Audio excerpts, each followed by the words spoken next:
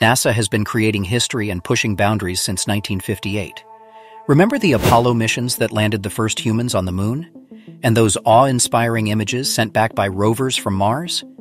Yep, that's NASA for you. And now they're venturing back to the moon, but this time with a permanent and more ambitious goal in mind with the Artemis program.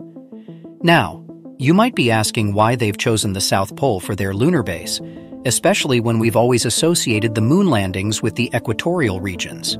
Well, the reasons are pretty fascinating. Let's get to know Artemis a bit better.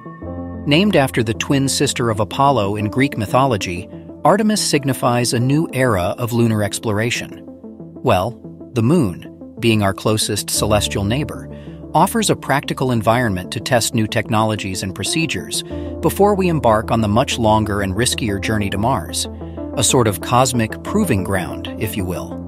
Artemis aims to not just land humans on the moon again, but to establish a sustainable human presence there. Imagine a world where trips to the moon are as commonplace as international flights are today. You might be scratching your head, though, asking why NASA decided to pivot from Mars back to the moon. Here's the deal. The moon is our cosmic next-door neighbor, just about 250,000 miles away. It's far enough to provide a real test for mission operations and astronaut capabilities, but close enough to make it a more achievable goal in the short term than Mars. The moon acts as a practical, accessible laboratory where we can test and refine technologies and operational procedures, potentially saving time, money, and lives on future Mars missions.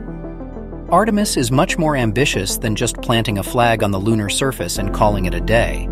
The goal is to establish a sustainable human presence on the moon, not just to revisit it. We're talking about potential lunar habitats, science labs, and maybe even a bustling lunar economy. But let's get back to our question, why the South Pole? Well, the answer lies in 3 key factors: unique geography, abundant water, and perpetual sunlight. The South Pole is riddled with deep craters that are believed to contain substantial deposits of water ice. Water, as you know, is not just crucial for life support, but can also be processed into hydrogen and oxygen, the components of rocket fuel. Now, why is water so important in space? Apart from being a fundamental requirement for life, water can be split into its elemental components, hydrogen and oxygen. Oxygen can be used for life support, while both elements can be used to create rocket fuel. That's right, the moon could potentially become a fuel depot in space. And what about sunlight? Areas around the lunar South Pole receive sunlight nearly all the time.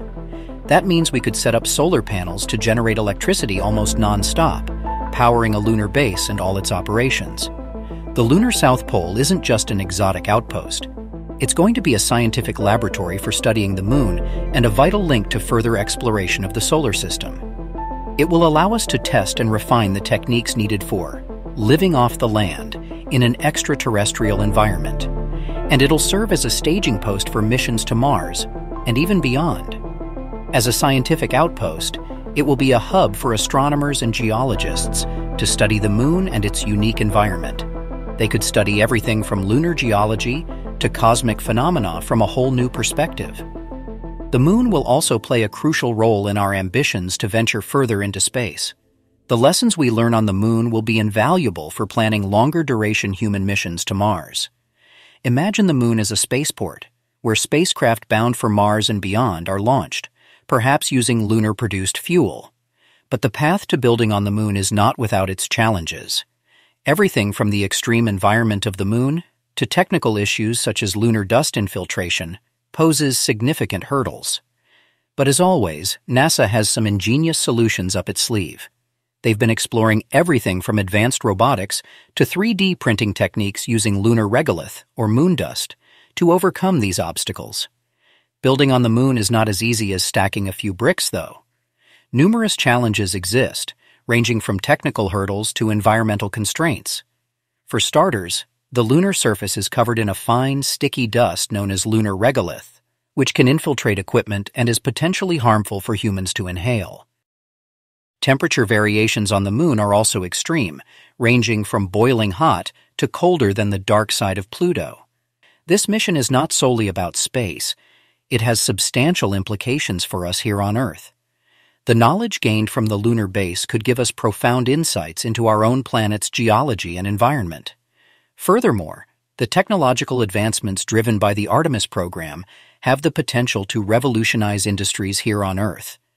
Just as the Apollo missions sparked a surge in computer technology, who knows what breakthroughs Artemis will inspire? And that's not all. The mission could be a catalyst for new industries, from lunar mining to space tourism, potentially creating thousands of jobs and reshaping our economy.